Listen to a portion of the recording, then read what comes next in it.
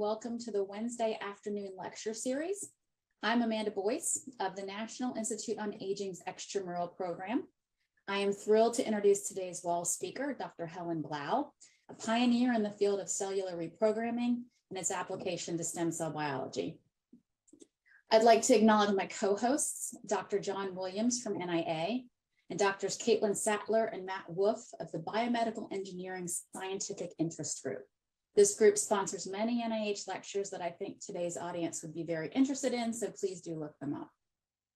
Dr. Blau is the Donald E. and Delia B. Baxter Foundation Professor and Director of the Baxter Laboratory for Stem Cell Biology at Stanford. She is world-renowned, as I noted, for her work on nuclear reprogramming and cell fate plasticity. Her body of research has provided the scientific underpinnings for mammalian cloning and induced pluripotent stem cells. Among her many landmark discoveries has been the identity of novel small molecules and niche proteins that regenerate, expand, and enhance the function of muscle stem cells, which are critical for muscle regeneration. Her lab recently identified a novel hallmark of aging, the prostaglandin-degrading enzyme 15-PGDH, and showed that its inhibition augments aged muscle mass and strength. Her lab was also among the first to design biomaterials to mimic the in vivo microenvironment and direct stem cell fate. More recently, they've determined a new role for telomeres in Duchenne muscular dystrophy, which provides novel insights into the development of the disease and potential treatments.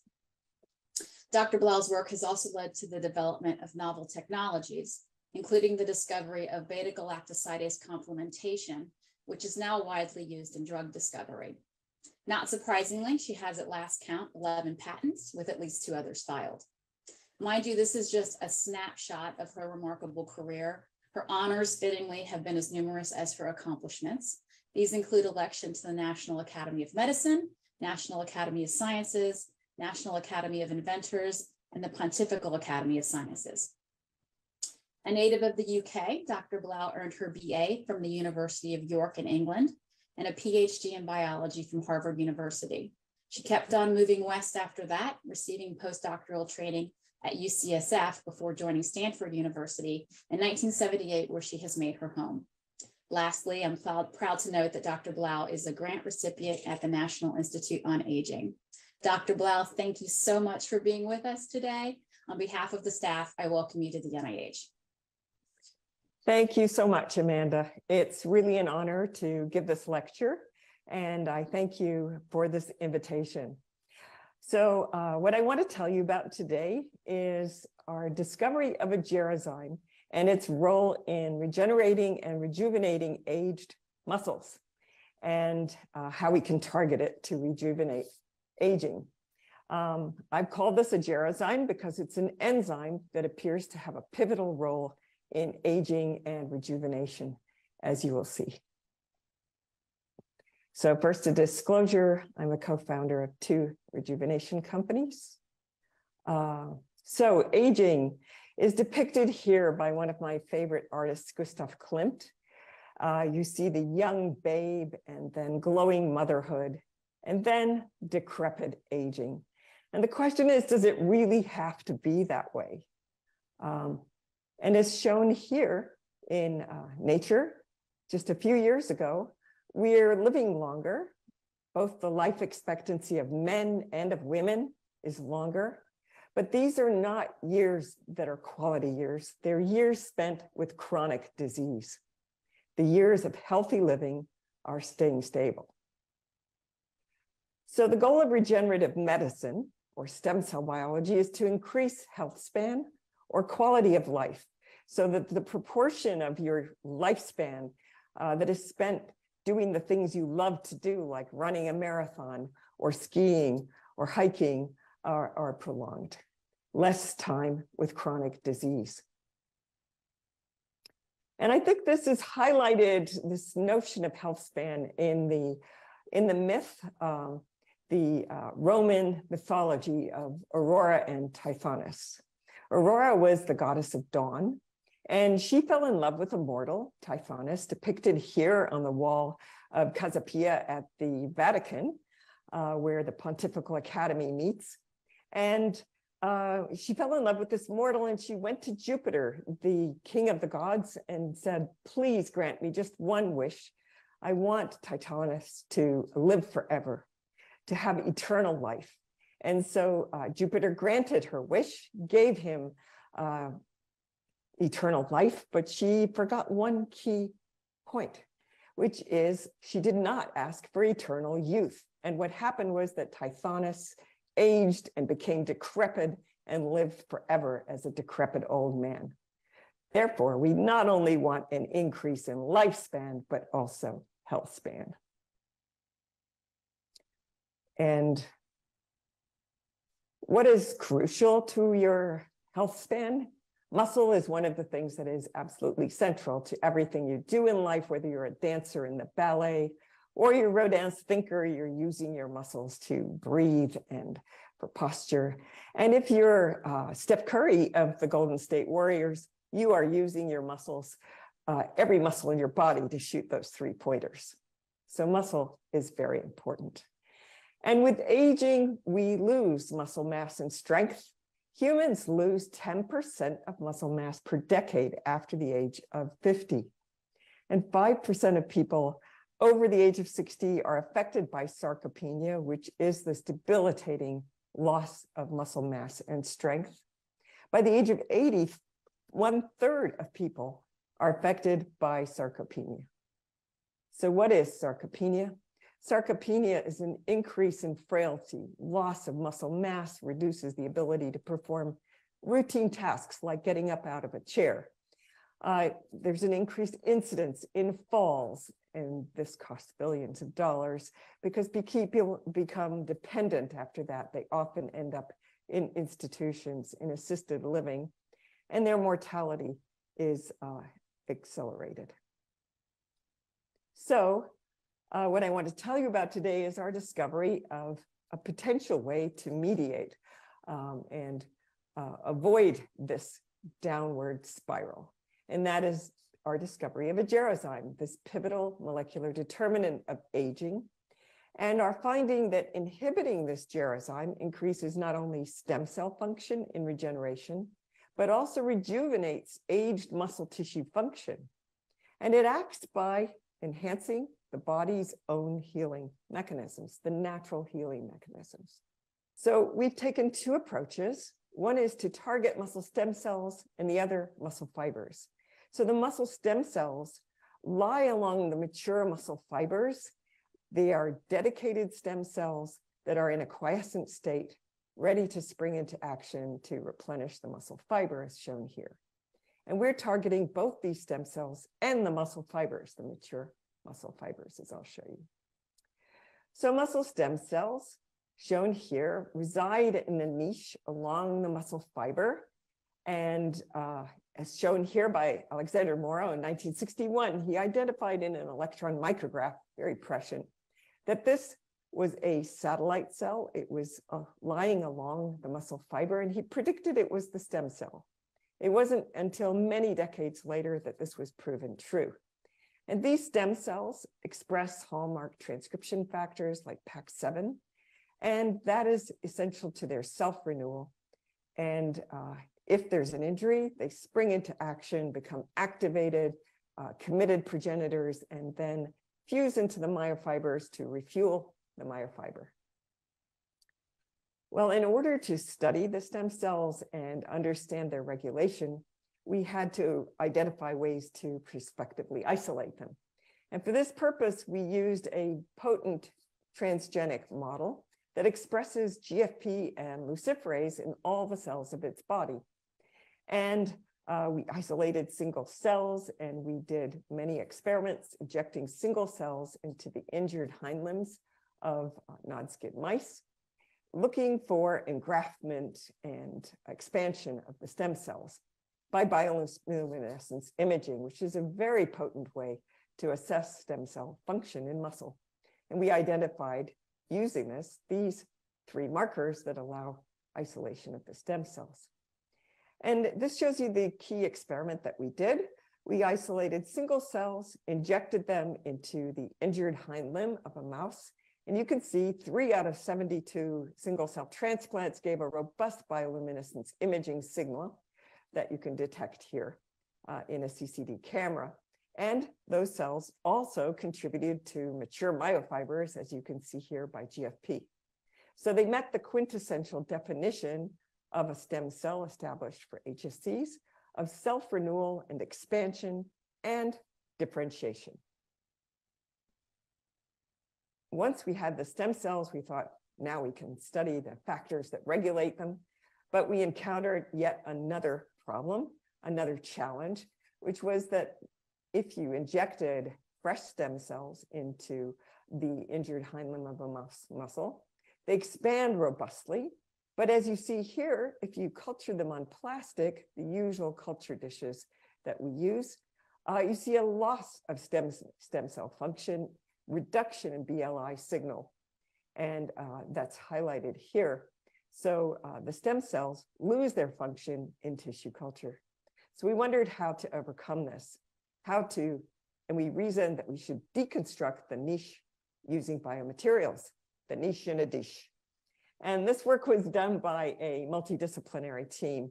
In my lab, Penny Gilbert was a biologist, Karen Havenstreit, a chemist who specialized in these hydrogels, Klaus Magnussen, an artificial intelligence expert who helped us develop algorithms for monitoring single cell time-lapse microscopy, and Ben Cosgrove, a chemical engineer.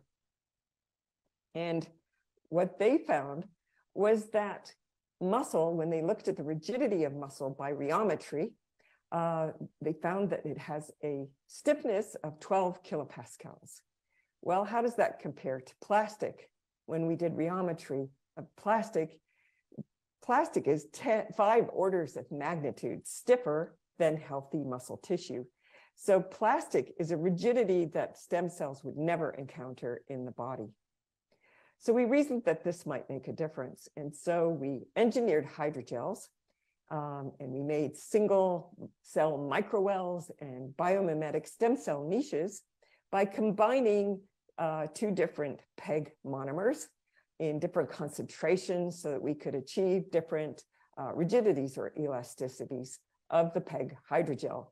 And these hydrogels have many advantages. They're inert, nothing sticks to them.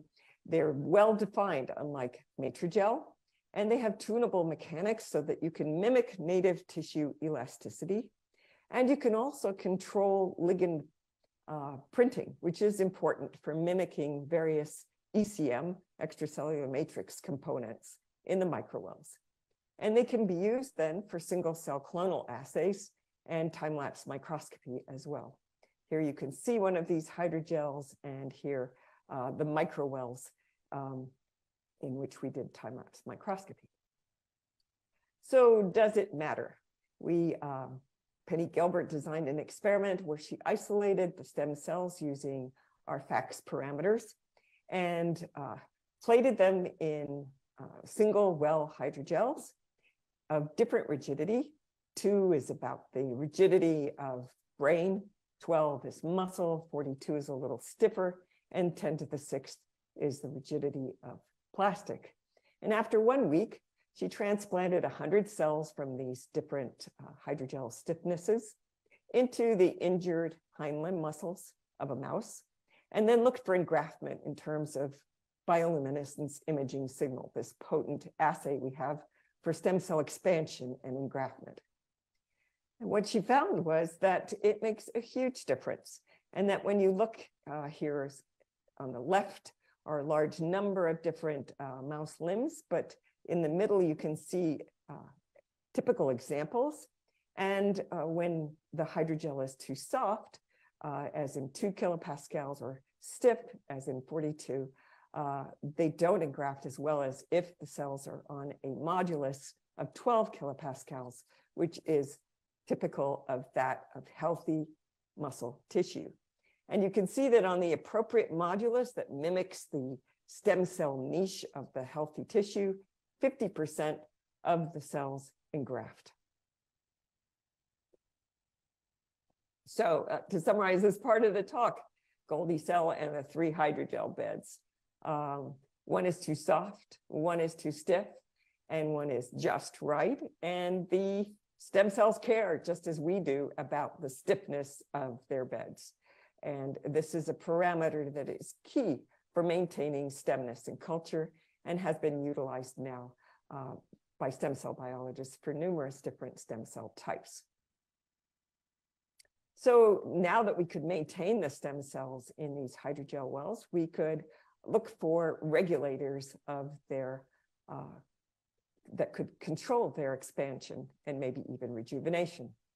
So we were interested in what happens with aging, and we isolated stem cells from aged mice and found that if we just injected 10 cells at a time into the injured hind limbs, we found that the function of these stem cells falls off with aging.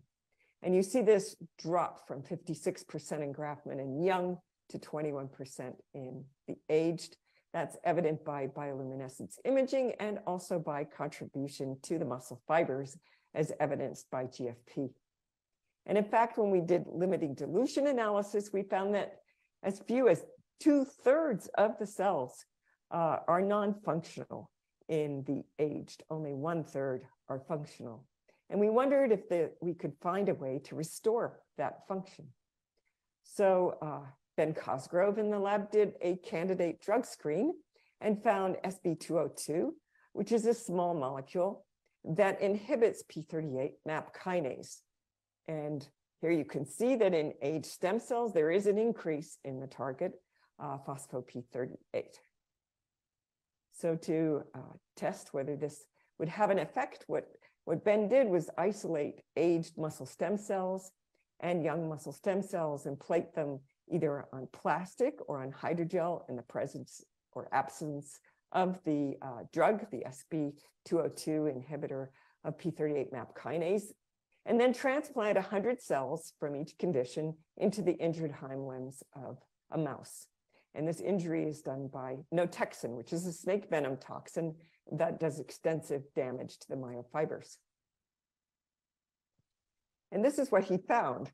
The young muscle stem cells are doing so well on hydrogel that the drug makes no difference. They graft really robustly, as you can see here by BLI. And the aged on plastic are doing so poorly that even in the presence of the drug, they're not restored.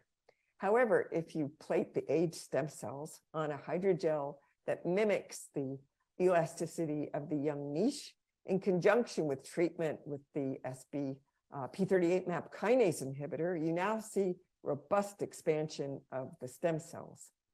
And that's depicted over here for a large number. And you can see that we've restored the engraftment potential of the aged back to that of young.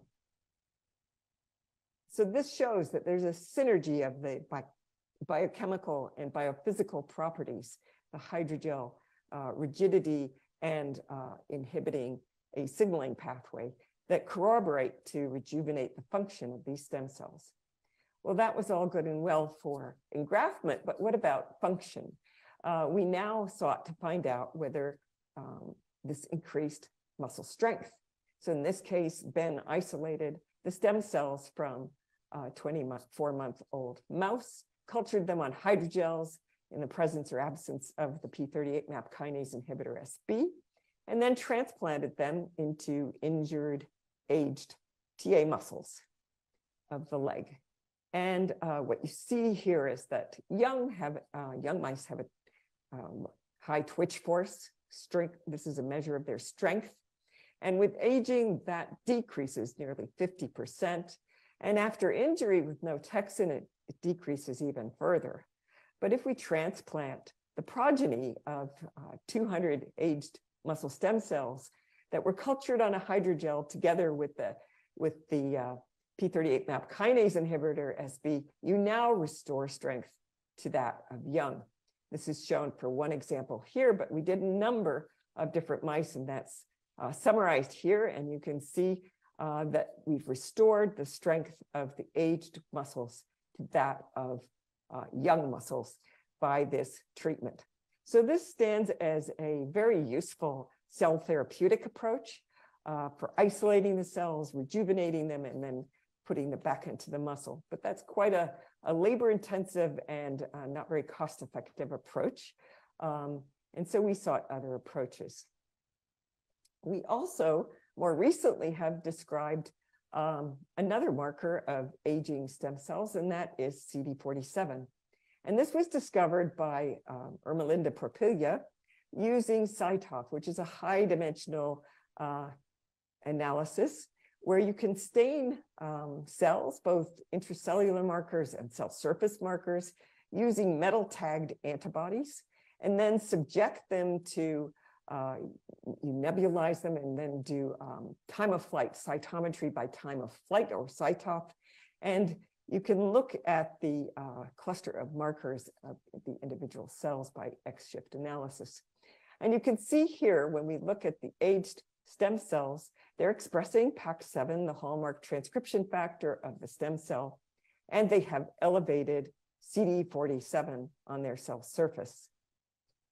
And when we looked at by FACS separation, you can see that the proportion of cells expressing high CD47 is increased with aging.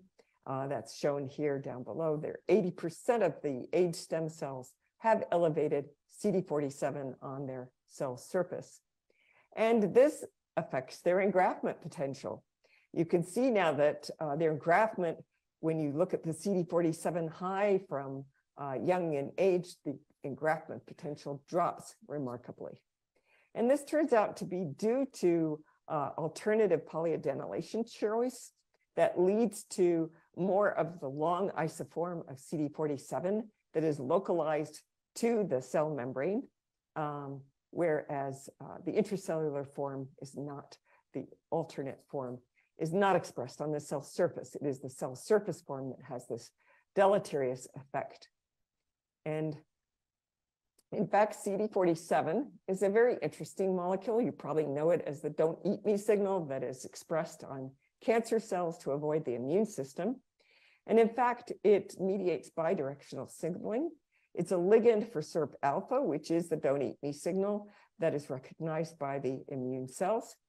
And probably on the stem cells, it prevents the immune system from clearing the stem cells as well. And it's also a component of this integrin complex. And importantly, for our purposes, it's a receptor for thrombospondin 1. And we reasoned that thrombospondin might be playing a role. And in fact, we found that the aged stem cells, a subset of aged stem cells, are secreting thrombospondin 1, and that inhibits the proliferation of the aged stem cells. And in fact, if we treat the cells either in vitro or in vivo with an antibody, a blockade of the thrombospondin, we can overcome this block and enhance the engraftment of the stem cells. So CD47 distinguishes two functionally distinct aged stem cell populations. It's regulated by alternative polyadenylation, and it can be overcome by a thrombospondin blockade. But I want to now turn, not discuss this further, although we have many interesting lines of data there, but I want to turn to this Gerozyme and how we discovered it. So the Gerozyme regulates PGE2 levels. And PGE2 is a natural inflammatory mediator that stimulates muscle stem cell function, as I'll show you. And we discovered it because we were looking for something that might be in this wave of inflammation immediately after damage. When there's damage to the muscle and to many tissues, PGE2 is elevated and there's this wave of inflammation. And we reasoned that the stem cells might be exquisitely sensitive to something in that inflammatory wave. And this work was done by two very talented postdocs, Andrew Ho and Adelaide Paula. So what they did was an in silico screen. They were looking for regulators of inflammation on activated stem cells. We searched the database from our own lab and two others, looking for regulators of inflammation immediately after injury in the stem cells. And EP4 was one of the highest hits. EP4 is a receptor for prostaglandin E2. It's a GPCR on the cell surface.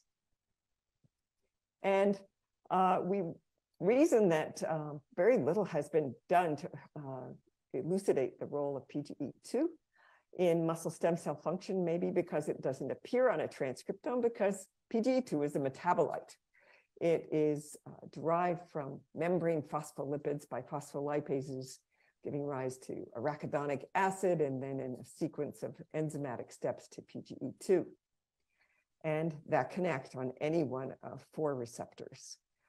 On muscle stem cells and on muscle fibers, EP4 is the predominant GPCR that is expressed in the muscle. And that signals via cyclic AMP. Importantly, NSAIDs, non-steroidal anti-inflammatory agents like indomethacin or ibuprofen, block the synthesis of PGE2. They block your natural healing response. So to find out whether this pathway was important, we performed a conditional ablation of EP4, the receptor, on stem cells specifically by creating this mouse model where PAX7, the hallmark transcription factor, drives CRE and leads to ablation of the EP4 receptor on stem cells specifically. Then perform an injury, Notoxin injection, and then assay strength several weeks later. And what we found was that in the absence of being able to detect this signaling pathway, the mice actually got weaker. You see twitch force drop and tetanic force drop if this signaling pathway is not detected. And the cells in culture, in the absence of PGE2, barely proliferate. So this turns out to be a crucial pathway, signaling pathway in the function of stem cells in regeneration. And we looked at a large number of mice, and you can see twitch force and tetanic force decline. So young mice get weaker if they regenerate their muscles in the absence of this signaling pathway in stem cells. We did another experiment to look at the significance of the pathway. And here we made a different mouse model where PAX7, the hallmark transcription factor, is driving luciferase. So luciferase is a readout of stem cells. And you can see that after an injury, if we give the mice an NSAID like ibuprofen, we block endogenous PGE2 synthesis, and that leads to a decline in stem cells. They cannot expand. They need this signaling pathway to proliferate and expand and engraft.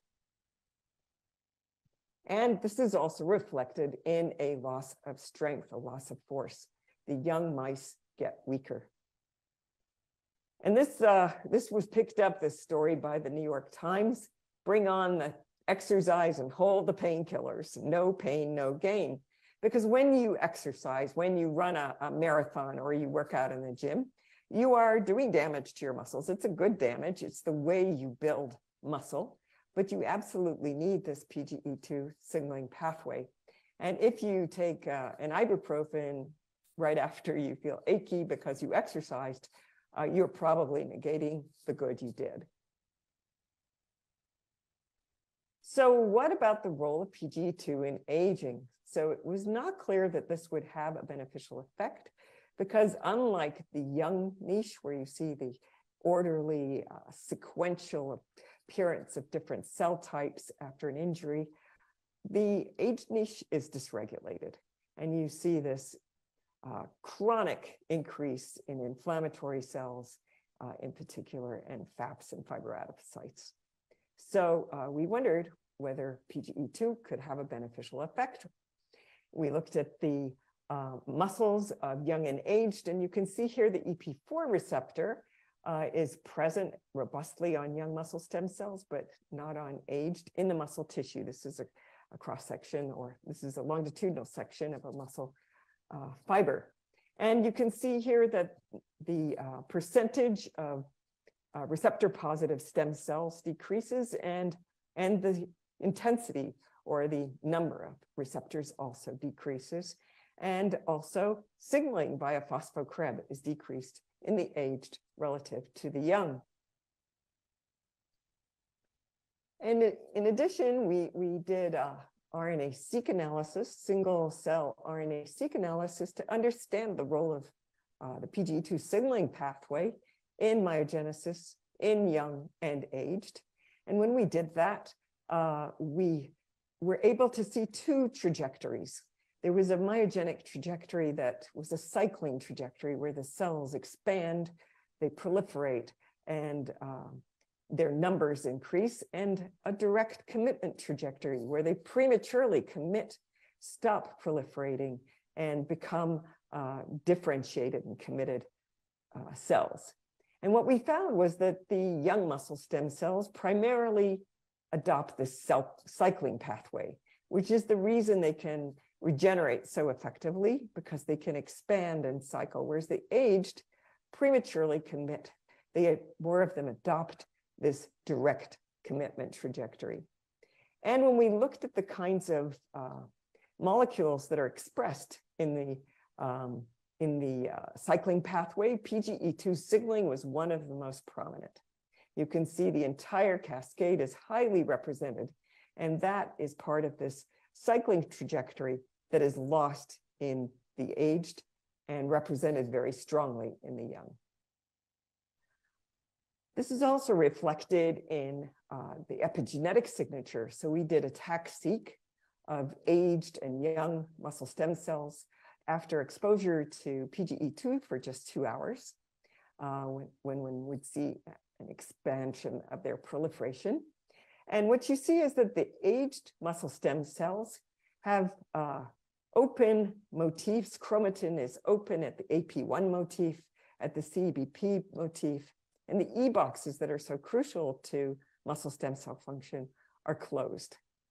But after just 2 hours of exposure to PGE2, we found that the aged become rejuvenated, that the Krebs motif is opened, the E box motif is opened, and the AP1 motif is shut. So there is a dramatic change in chromatin to reflect a more rejuvenated epigenetic signature. And this is also seen here by time-lapse. So here you can see an analysis by time-lapse microscopy of the function of the aged muscle stem cells in the presence and absence of PGE2. So this gives you an example of one of these hydrogel microwells where we're monitoring the progeny of the stem cells in the presence or absence of PGE2. And what you can see on the left of the single age stem cell exposed just to vehicle, and on the right exposed to PGE2, I think it becomes readily apparent that you have this massive increase in cell numbers because you have more proliferation, and in particular, you have fewer cell death events, as shown at the bottom here. So PGE2 is promoting proliferation, cell cycle, and also preventing cell death. Look at the number of cells that are accumulating there.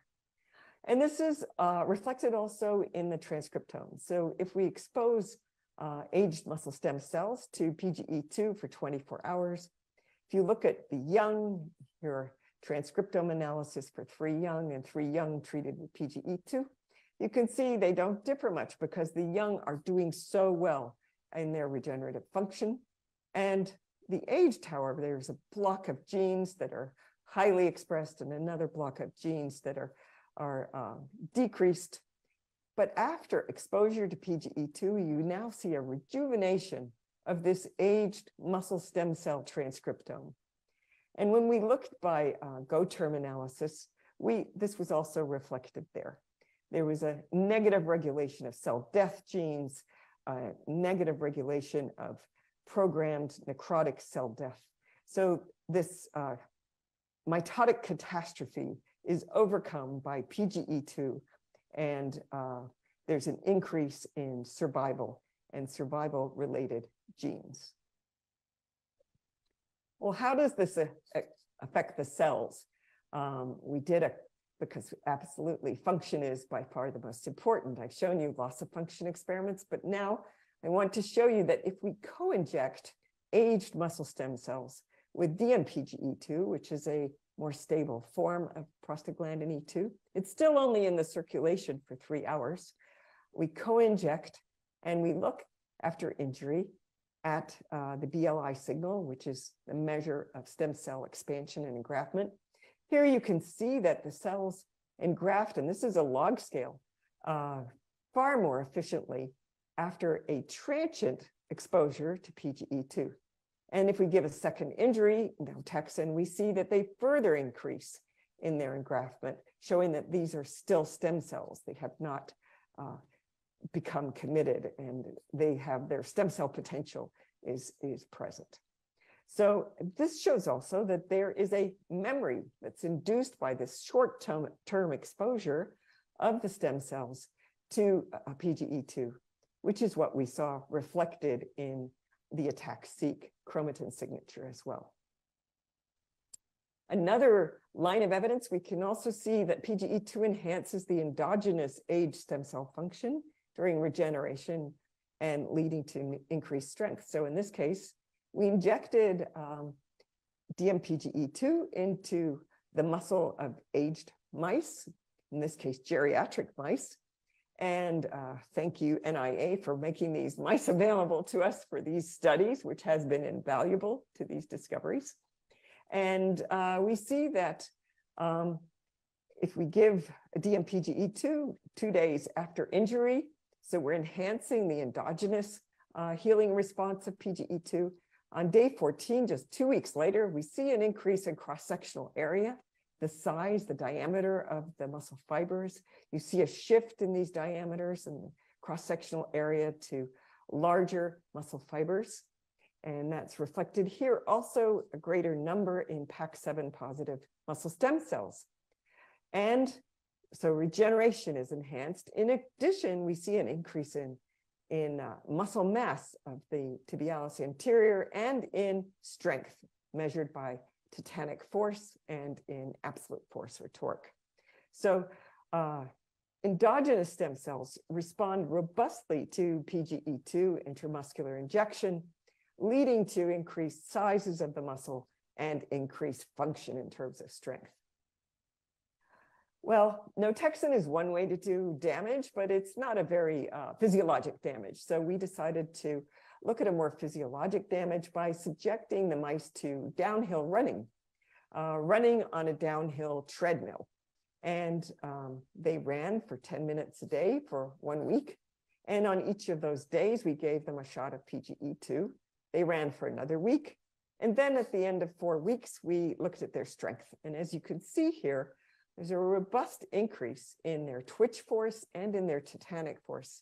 And that's shown here for a number of mice. So strength is robustly increased by an acute, a short-term treatment with PGE2 has a long-term effect in increasing the strength of aged mice. So we wondered whether we could globally increase muscle function with PGE2 instead of just injecting it locally into a muscle. And this is what led us to the discovery of the Gerozyme. And this work was done by 3 very talented postdocs, Adelaide Pala, Meenakshi Ravichandran, and Will Wang. And what they reasoned was that maybe we could increase PGE2 levels by targeting the degrading enzyme of PGE2, 15-PGDH. So we reasoned that, like many good things, PGE2 levels might decline with aging. We analyzed using a very sensitive mass spec method that can distinguish these closely related prostaglandins that differ maybe by a hydroxyl group, PGE2, PGD2. And you can see here that they decline by maybe 30% with aging. And that's shown here, resolved by mass spec. And when we look at what might be responsible, we found that the 15-PGDH specific activity, the specific activity of this degrading enzyme is increased in muscle. If you look here at aged versus young, you see that it's increased in muscle and colon and spleen and skin and heart. So it's not just specific to muscle, it's elevated in a number of tissues. And we show here for muscle that it's increased at the RNA level, it's increased by Western blot, and also specific activity. Importantly, this is not just a function of aged mice, but is also relevant to aged humans. We mined a microarray database and found that in aged humans, on average, 50 PhDH is elevated. Some people are young in terms of PhDH levels, as is true for all markers. They're biologically younger, but on average, it's elevated. So we reasoned that if we could target this enzyme, the Gerozyme, that degrades PGE2 with a small molecule inhibitor, we might be able to elevate PGE2 globally and in a physiologic range, just restoring it back to youthful levels. And so we did that using SW. We targeted the Gerozyme. And here you can see that we restored PGE2 levels back to youthful levels if we injected the inhibitor. And did this make a difference? So we injected aged mice daily intraperitoneally for 1 month. And you can see here that the cross-sectional area of the myofibers is dramatically increased. There's a shift in myofiber sizes to larger sizes. Here you can see the quantification of the mean cross-sectional area dramatically increasing after this treatment, after this global systemic elevation of PGE2 levels due to targeting the Gerozyme 15 PGDH. And importantly, this isn't just specific to one fiber type. We see that different fiber types that have different myosin heavy chains, different contractile properties, also exhibit this increase in myofiber diameter. And importantly, we also see this reflected in function. So if we inject mice either with vehicle control or with this SW small molecule inhibitor, 15 PGDH daily for 1 month, we now see an increase in muscle mass of the GA, but we've also looked at the TA and the soleus. They all increase in mass significantly. And we see an increase in strength, comparing their starting strength to their strength after 1 month of treatment. And now you see that young also increase their strength, even though they have less of the enzyme. There's a more robust effect in aging. And we also see that there's an effect in endurance. The time to exhaustion running on a treadmill is increased. And that suggests then more than just muscle is affected by elevating PGE2 systemically, maybe more tissues than just muscle, an area that we're very interested in and pursuing actively. To show that this was a specific effect, since small molecules can have off-target effects, we did an shRNA. We used a gene therapy approach to knock down the enzyme using a specific shRNA to 15 PGDH. And you can see here we knocked down the levels of the mRNA, the specific activity declined, just 30%. That was enough to restore PGE2 levels back to youthful levels, just as we saw with the small molecule inhibitor. And we saw, as with the small molecule inhibitor, an increase in TA muscle mass and GA muscle mass and absolute strength and also relative strength to baseline, showing the specificity of the small molecule and the specificity of this effect for 15 PGDH. We wanted to know whether this was through stem cells, since we'd shown PGE2 has a robust effect on regeneration. Was this entirely due to an effect on stem cells, or were the myofibers involved? And we found that on myotubes and myofibers, EP4 is the predominant receptor for PGE2, as it is on muscle stem cells. So in this case, we made a transgenic model where we fluxed the EP4 receptor in the myofiber specifically by driving the Cre from MCK Cre, which is muscle creatine kinase, which is specific to the myofibers. It's not expressed in the stem cells. And lo and behold, we found that after we ablated this receptor in the stems, in the myofibers, the mature myofibers, they no longer were responsive to the small molecule inhibitor SW, showing that in fact, it is through myofibers. And in fact, this drug is a double whammy. The PGE2 is acting both on the stem cells and the myofibers. And then to see whether this is really a pivotal regulator, and why do I call it a Gerozyme and a pivotal regulator, I think this experiment is the nail in the coffin, the pièce de résistance. What we did here was overexpress PGDH in young mouse muscles using a gene therapy approach, AAV, to deliver the PGDH. We injected into the muscles of a 3-month-old mouse, and 1 month later, we analyzed their strength. You could see here evidence that the mRNA level of the enzyme is increased, and that the PGE2 is decreased as a result by mass spec analysis. And then we looked at force, and you can see this dramatic decline in strength and in TA muscle mass as well. So the muscles, in response to expression of this single enzyme, are shrinking and weakening. It's really quite dramatic. And that really is the evidence that this is a pivotal regulator. I never thought, given that aging is so pleiotropic, that one single molecule could have such a robust effect. So what is the source of PGDH in muscle that is causing the deleterious effects with aging? To understand that, we used Codex, which is a multiplex imaging approach, because it turns out that it's very difficult to visualize PGDH definitively by immunofluorescence, by traditional methods. And this immunofluorescence method allows you to look at up to 40 antibodies simultaneously on a single tissue section. It was developed by my neighbor in the Baxter lab at Stanford, Gary Nolan.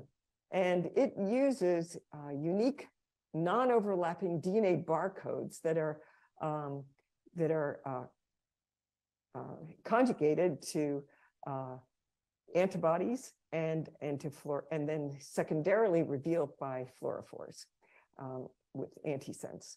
So you do 3 antibodies at a time, stain the tissue, and then you can resolve it by microfluidic analysis. And what this looks like is as follows. Here you can see, so normally you can only visualize maybe 3 antibodies at a time by immunofluorescence, but using Codex, you can look at up to 40. Here you see a longitudinal section of a muscle. You see laminin outlining the myofibers. Here's myosin heavy chain. And now you see the tendon that connects the muscle to the bone. And you can see the motor neurons and the neuromuscular junctions. And you can also see the immune cells and subsets of immune cells. And you can also see the vasculature, which is extensive in the muscle. And you can look at injured areas and very clearly see what they are. And using this analysis, which I can't do justice to right now, but I want to whet your appetite to its potency, you can use neural network and machine learning approaches to analyze this multiplexed imaging and segment the cells, identify unique features like ECM scaffolds and sites of regeneration. And you can compose and quantify the tissue composition of the stem cells over time and space, and look at cell-cell interactions, tissue architecture, and various molecules in a way that just is unprecedented. And this has allowed us, through Will Wang's efforts, to annotate multiple cell types shown here.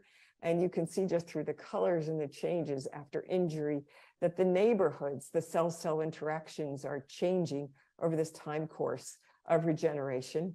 And you can look at specific changes here. The M1 macrophages are peaking at day 3, and the CD8 T cells are peaking at day 6. And you can find their neighborhoods are changing. And you can go into much more detail looking at the innate response, innate immune response, the adaptive immune response, and subsets of cells and how they change and their neighborhoods with regeneration and with aging. But for the purpose of this talk, it enabled us to localize where the gerozyme is. And as you can see here, it's barely expressed in young muscle. It is there, but at low levels. But in aging, you see it localized in these muscle fibers. It's also present in aged macrophages in the muscle tissue. And that may be the source of the PGDH in other tissues where it's elevated with aging. And how does it work? How does it have this profound effect on muscle? And targeting it, how does that increase muscle function? Well, we did a transcriptome analysis, and what we found when you compare the transcriptome of vehicle-treated and SW-treated aged mouse muscles, you can see that there's a downregulation of ubiquitin-related genes. These are the enzymes, the ubiquitin ligases that degrade proteins with aging and that become more abundant. We're turning them down. TGF-beta signaling is also a pathway that arises with aging and has deleterious effects. Myostatin is a component of that pathway. And you can see that after treatment with our small molecule inhibitor, we are downregulating this deleterious TGF-beta signaling.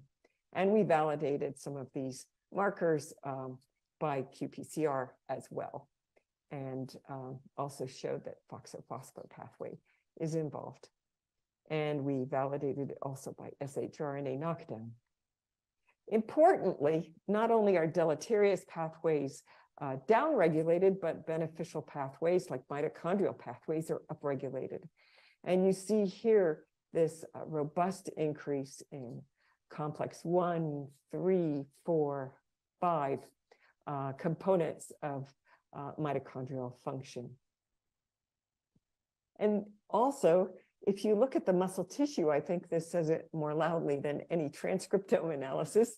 If you look at the aged muscle tissue, you now see these disorganized myofibrils, and interspersed between them are these mitochondria that are vacuous and distended. And compare that with the tissue on the right, which was from aged mice that were treated for 1 month with the SW small molecule inhibitor PGDH. And what you see is this orderly tissue now and these compact mitochondria. And this results from an increase in mitochondrial biogenesis. We see that reflected in PGC1 alpha expression, also in numbers of mitochondria. And they're more compact, they're more functional than they were before. And there's an increase in autophagy, which is likely responsible for this extensive remodeling of the tissue. Not only are there more mitochondria, but they are more functional. If we look at various Krebs cycle functions, citrate synthase goes down with aging and is restored by treatment with SW for 1 month. Succinate dehydrogenase declines with aging and is restored after treatment for 1 month. And we see that membrane potential also declines with aging and is restored by this treatment. So to summarize, what I've shown you is that inhibition of the prostaglandin degrading enzyme 15-PGDH increases muscle strength in sarcopenic aged mice. So in the young muscle tissue on the left, you see orderly myofibrils and condensed mitochondria. With aging, PGDH increases in expression. PGE2 is metabolized to an inactive form, and you get these vacuous mitochondria and disorganized tissue.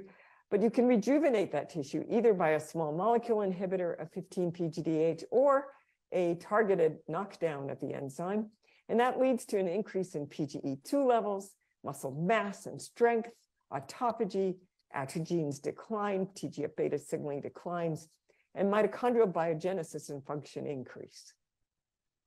So in summary, PGE2 signaling is really critical for the muscle maintenance and regeneration and rejuvenation of muscle.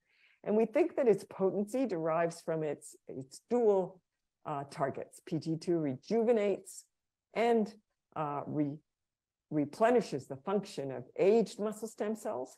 So it targets the stem cells to promote their regeneration. It's part of this essential inflammatory process, the body's natural healing mechanism. And PGE2 is required and sufficient for the stem cells to proliferate and survive and engraft. In addition, PGE2 rejuvenates the aged myofiber function.